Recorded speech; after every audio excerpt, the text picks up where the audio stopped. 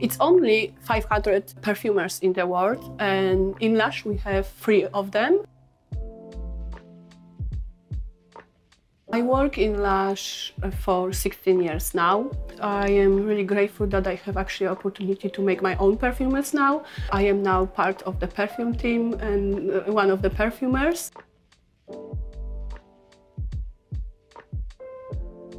First, I created fragrance for Lazy Off, Princess Peach, Barbie perfume, Toil and Trouble, and Impuku.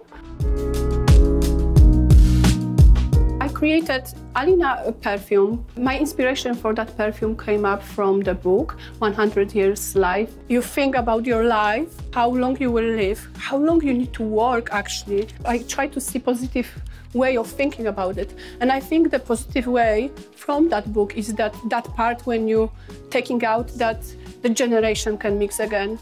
And in the book we have 3 characters there. So I make Jane, which is close to my heart because she is from 90s and I was growing up in that time.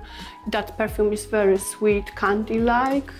Jimmy, it's from 70s when we have synthetic masks. We have soapy, powdery notes. Jack is the oldest one for 40s. He was living after the war. And he's a bit more traditional, so I want to also reflect that with lots of spicy, a bit traditional materials which are used in perfumery. And I combine those 3 fragrances and create Alina perfume. I feel like Alina is a very fitting name because my name was given to me by my grandmother. And it shows in a little way how a generation kind of still impact each other.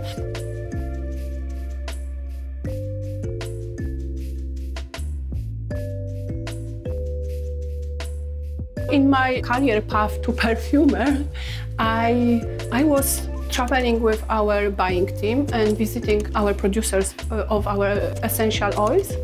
I'm going to see our lavender in France. I visit also Turkey to see our rose production.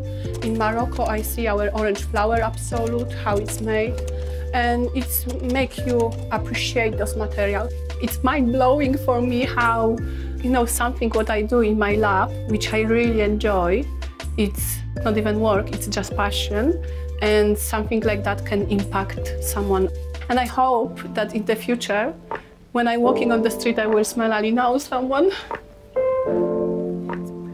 I am Alina, and I am perfumer. Sorry, but I have a flashback from Hunger Games.